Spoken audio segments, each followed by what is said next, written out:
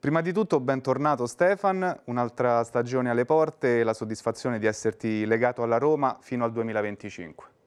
Sì, davvero una grande felicità e di questo devo ringraziare sicuramente il direttore e la società per avermi dato questa opportunità di continuare a vestire la maglia giallorossa, di ringraziare la mia famiglia che comunque mi è sempre vicino e non mi lascia mai, e questa è una cosa molto importante per me. E niente, c'è stata la volontà da parte di tutti di proseguire insieme, e di questo posso essere solo che onorato e felice. E a proposito di volontà, ci è sembrato che non volessi altro, che non ci fossero altre scelte per te. Sì, è stata sempre la mia priorità quella di rinnovare con questo club.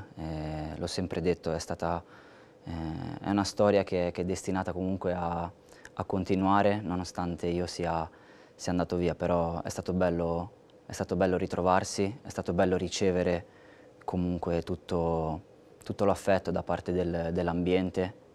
Per me questo è una grande responsabilità, un grande orgoglio, per cui sono veramente felice di poter continuare con questi colori. E infatti, quando sei arrivato qui nel gennaio del 2016, in una delle tue prime interviste hai detto che la Roma è stata una rinascita.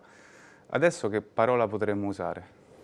Ma posso dire una conferma, una certezza per quello che ho fatto in questi anni, per quello che ho dimostrato, ma soprattutto per quello che mi hanno dimostrato i tifosi, soprattutto quando sono tornato. È una certezza il loro affetto, e io devo dire che ho cercato sempre di ripagarlo nel migliore dei modi, con prestazioni, con grande attaccamento alla maglia, e quindi questo rinnovo è un rinnovo che sento meritato, e il mio obiettivo sicuramente è quello di proseguire a far bene, continuare a lottare e a provare a vincere per questa maglia.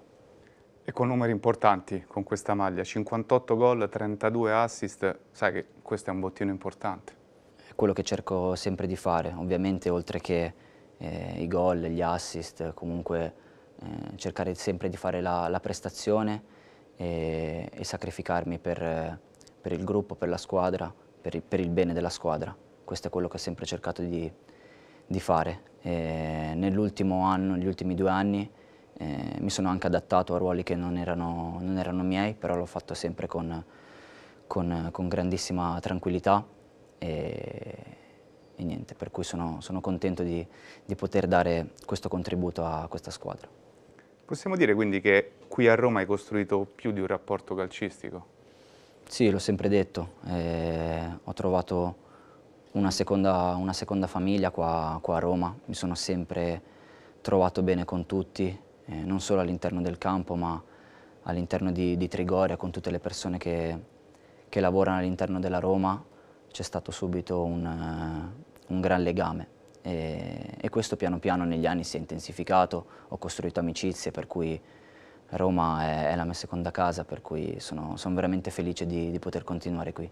2 finali consecutive, un trofeo vinto. Se ti guardi indietro in quest'ultimo periodo, in questi ultimi anni, quanto pensi sia cresciuta questa squadra?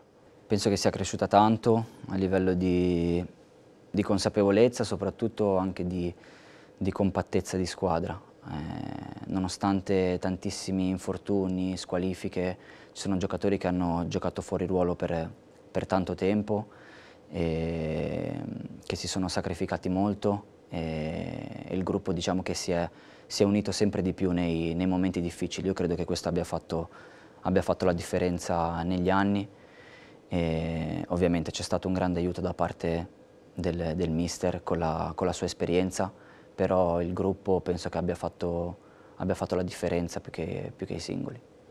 E quanto può dare ancora questo gruppo? Per me può crescere ancora di più rispetto a quello che ha fatto.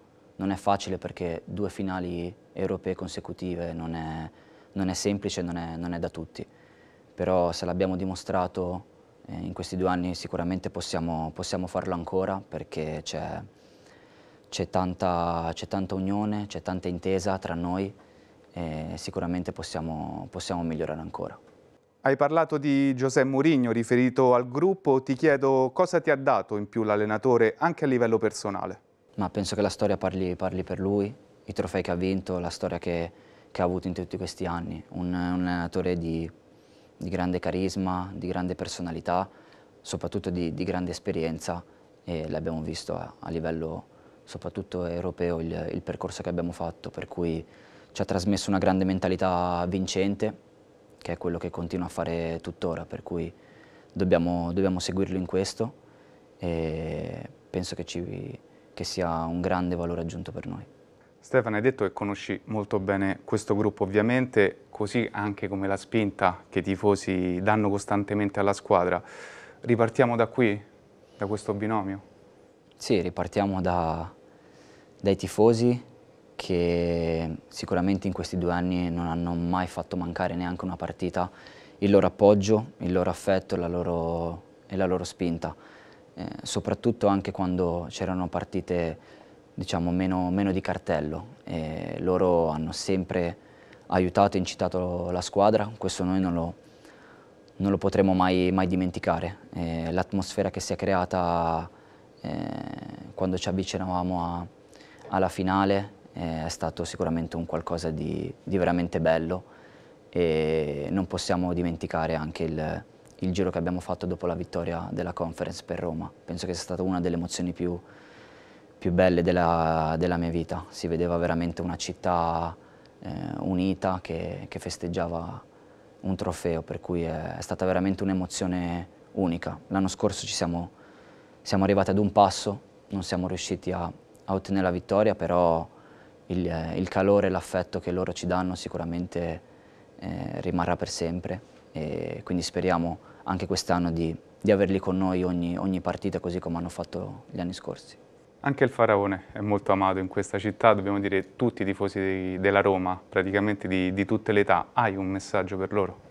Ma io innanzitutto vorrei dire grazie per tutto l'affetto che ogni giorno ricevo e soprattutto, lo dico sempre, quando sono tornato ho ricevuto quasi più affetto e questo mi ha sicuramente fatto sentire orgoglioso di vestire questa maglia, per cui sono davvero felice di poter proseguire con questo club e poter dare ancora tanto a questi tifosi e provare a vincere un trofeo perché se lo meritano e ce lo meritiamo tutti.